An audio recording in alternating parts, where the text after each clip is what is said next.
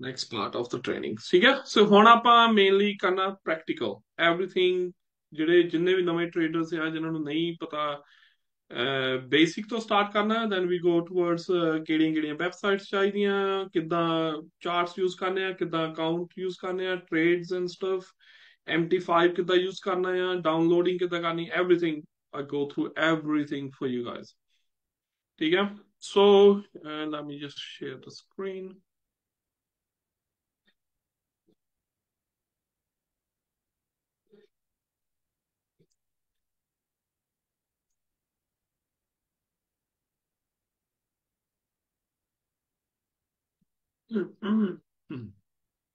ਸੋ ਸਾਰਿਆਂ ਨੂੰ ਪਹਿਲਾਂ ਫਸਟ ਥਿੰਗ ਫਸਟ ਜਦੋਂ ਤੁਹਾਡੀ ਜਦੋਂ ਤੁਸੀਂ ਡੈਮੋ ਟ੍ਰੇਡਿੰਗ ਕਰਨੀ ਆ ਜਾਂ ਤੁਸੀਂ ਟ੍ਰੇਡਿੰਗ ਲਈ ਸਾਈਨ ਅਪ ਕਰਨਾ ਆ ਪਹਿਲੀ ਚੀਜ਼ ਜਿਹੜੀ ਤੁਹਾਡੀ ਸਾਰਿਆਂ ਨਾਲ ਇੰਪੋਰਟੈਂਟ ਹੋਣੀ ਚਾਹੀਦੀ ਆ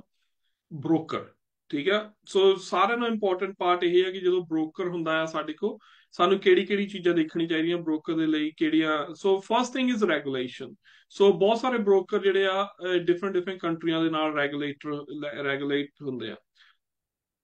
ਇਹ ਜ਼ਰੂਰੀ ਨਹੀਂ ਕਿ ਹਰੇਕ ਬ੍ਰੋਕਰ ਹਰੇਕ ਕੰਟਰੀ ਦੇ ਵਿੱਚ ਰੈਗੂਲੇਸ਼ਨ ਹੋਵੇ ਪਰ ਹਾਂ ਫॉर ਯੋਰ ਮਨੀ ਸੇਫਟੀ ਜੇ ਤੁਸੀਂ ਵੱਡੇ ਇਨਵੈਸਟਰ ਆ it's good to have broker ਜਿਹੜਾ ਤੁਹਾਡੀ ਕੰਟਰੀ ਦੇ ਵਿੱਚ ਕੰਪਲਾਈ ਕਰਦਾ ਤੁਹਾਡੇ ਫਾਈਨੈਂਸ਼ੀਅਲ ਰੈਗੂਲੇਟਰੀ ਦੇ ਨਾਲ ਅਦਰਵਾਈਜ਼ ਜੇ ਤੁਸੀਂ ਛੋਟੇ ਬ੍ਰੋਕਰ ਆ ਤੁਸੀਂ ਕੋਈ ਵੀ ਤੁਸੀਂ ਛੋਟੇ ਟ੍ਰੇਡਰ ਆ ਤੁਸੀਂ ਕੋਈ ਵੀ ਇਦਾਂ ਦਾ ਬ੍ਰੋਕਰ ਯੂਜ਼ ਕਰ ਸਕਦੇ ਜਿਹੜਾ ਰੈਗੂਲੇਟਡ ਹੈ ਐਸ ਲੌਂਗ ਐਜ਼ ਜੇ ਤੁਸੀਂ ਯੂਰਪ ਚ ਰਹਿੰਦੇ ਆ ਉਹ ਕਿਸੇ ਯੂਰਪੀਅਨ ਕੰਟਰੀ ਨਾਲ ਰੈਗੂਲੇਟਡ ਆ ਜਾਂ ਅਮਰੀਕਨ ਕੰਟੀਨੈਂਟ ਤੇ ਆ ਉਹ ਕਿਸੇ ਅਮਰੀਕਨ ਕੰਟੀਨੈਂਟ ਕੰਟਰੀ ਨਾਲ ਰੈਗੂਲੇਟਡ ਆ ਸੋ ਇਟਸ ਇੰਪੋਰਟੈਂਟ ਆ ਕਿ just for your money safety ਪਰ ਐਜ਼ ਅ ਜੇ ਅਸੀਂ ਉਦਾਂ ਛੋਟੇ ਟ੍ਰੇਡਰ ਆ normally some traders don't bother because as long as ਜਿਹੜਾ ਬ੍ਰੋਕਰ ਆ ਉਹ ਗੁੱਡ ਬ੍ਰੋਕਰ ਆ ਵੈਰੀ ਟਰਸਟਡ ਬ੍ਰੋਕਰ ਆ ਤੇ ਜੇ ਤੁਹਾਡੇ ਕੰਟੀਨੈਂਟ ਨਹੀਂ ਵੀ ਰੈਗੂਲੇਟਡ ਕਿਸੇ ਹੋਰ ਕੰਟੀਨੈਂਟ ਰੈਗੂਲੇਟਡ ਆ ਪੀਪਲ ਯੂਜ਼ them ਪਰ there is no harm ਉਹ ਇਦਾਂ ਤੁਹਾਨੂੰ they don't restrict you unless you are living in the USA ਦੇ ਵਿੱਚ you can't use them at all ਉੱਥੇ ਬਹੁਤ ਜ਼ਿਆਦਾ ਸਟ੍ਰਿਕਟ ਰੈਗੂਲੇਸ਼ਨਸ ਹੈ USA ਦੇ ਵਿੱਚ ਸੋ ਇਸ ਕਰਕੇ USA ਦੇ ਵਿੱਚ if you're not regulated in USA you just can't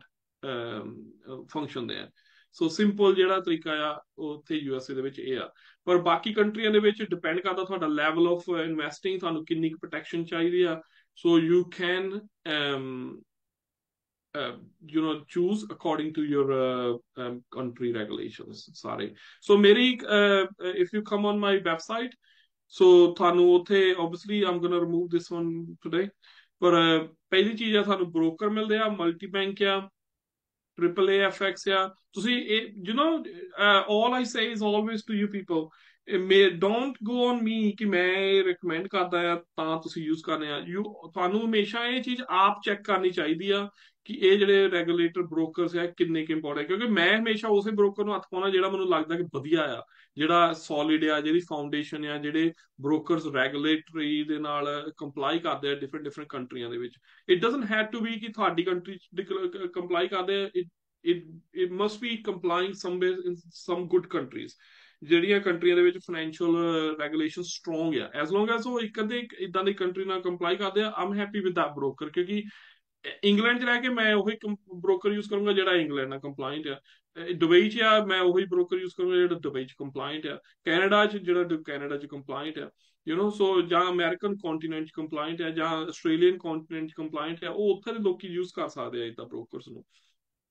so important ਹੁੰਦਾ ਇਹ ਸਾਰੀਆਂ ਚੀਜ਼ਾਂ USA ਦੇ ਲਈ I think there is one broker I use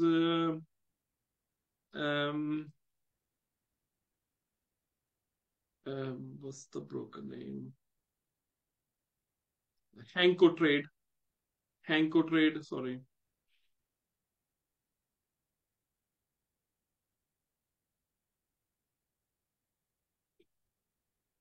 yeah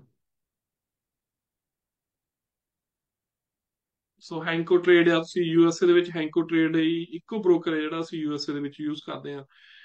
Australia ਦੇ ਵਿੱਚ you can use triple AFX ਅਸੀਂ ਵਿੰਟੇਜ ਵੀ ਯੂਜ਼ ਕਰਦੇ ਹਾਂ ਆਸਟ੍ਰੇਲੀਆ ਦੇ ਵਿੱਚ ਪਰ ਜਿਹੜੇ ਜ਼ਿਆਦਾ ਵਧੀਆ ਅਕਾਊਂਟਸ ਜਿਹੜੇ ਆ ਘੱਟ ਸਵੈਪ ਫੀਸ ਨਾਲ ਆ ਉਹ ਮਲਟੀ ਬੈਂਕ ਆ ਜਾਂ ਟ੍ਰਿਪਲ AFX ਆ ਕਿਉਂਕਿ ਮਲਟੀ ਬੈਂਕ ਦੇ ਵਿੱਚ ਵੀ ਤੁਸੀਂ ਸਵੈਪ ਫ੍ਰੀ ਅਕਾਊਂਟ ਮਿਲਦਾ ਆ ਸੋ ਇੰਨਾ ਯਾਦ ਰੱਖਿਓ ਹਮੇਸ਼ਾ ਸਵੈਪ ਫ੍ਰੀ ਅਕਾਊਂਟ ਜਿਹੜਾ ਹੁੰਦਾ ਆ, ਉਹ ਅਕਾਊਂਟ ਹੁੰਦਾ ਆ ਜਿਹੜਾ ਤੁਹਾਨੂੰ ਓਵਰਨਾਈਟ ਚਾਰजेस ਨਹੀਂ ਕਰਦੇ, ਠੀਕ ਹੈ। ਪਰ ਜਿਹੜੇ ਹੁੰਦੇ ਆ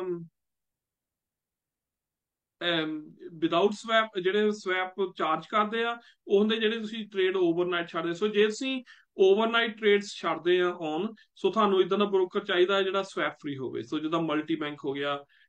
ਟ੍ਰਿਪਲ ਏ FX ਹੋ ਗਿਆ। ਪਰ ਇਹ ਸਪੈਸ਼ਲ ਸਿਰਫ ਮੇਰੀ ਡੀਲ ਹੈ ਇਹਨਾਂ ਨਾਲ, otherwise they don't offer to every other every trader. So because I goat ਸੋ ਮੈਨੀ ਬ੍ਰੋਕਰਸ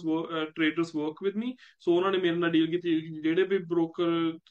ਜਿਹੜੇ ਵੀ ਟ੍ਰੇਡਰ ਤੇਰੇ ਲਿੰਕ ਨਾਲ ਰਜਿਸਟਰ ਹੋਣਗੇ, ਅਸੀਂ ਉਹਨਾਂ ਨੂੰ ਆਨਰ ਕਰਾਂਗੇ ਵਿਦ ਸਵੈਪ ਫ੍ਰੀ। ਸੋ ਜਦੋਂ ਸਵੈਪ ਫ੍ਰੀ ਅਕਾਊਂਟ ਦਿੰਦੇ ਆ, ਉਹਦੇ ਚ ਵੀ ਥੋੜੀ ਜਿਹੀ ਟ੍ਰਿਕ ਹੁੰਦੀ ਆ। ਜਦੋਂ ਸਵੈਪ ਫ੍ਰੀ ਅਕਾਊਂਟ ਤੁਹਾਨੂੰ ਦਿੰਦੇ ਆ, ਉਹਨਾਂ ਦਾ ਜਿਹੜਾ ਸਪਰੈਡ ਆ ਉਹ ਥੋੜਾ ਜਿਹਾ ਵੱਧ ਜਾਂਦਾ, ਜਿਹੜਾ ਮੈਂ ਤੁਹਾਨੂੰ ਅੱਜ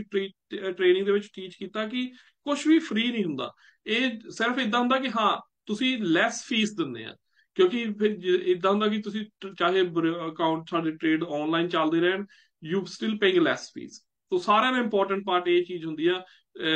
ਹੈਵਿੰਗ,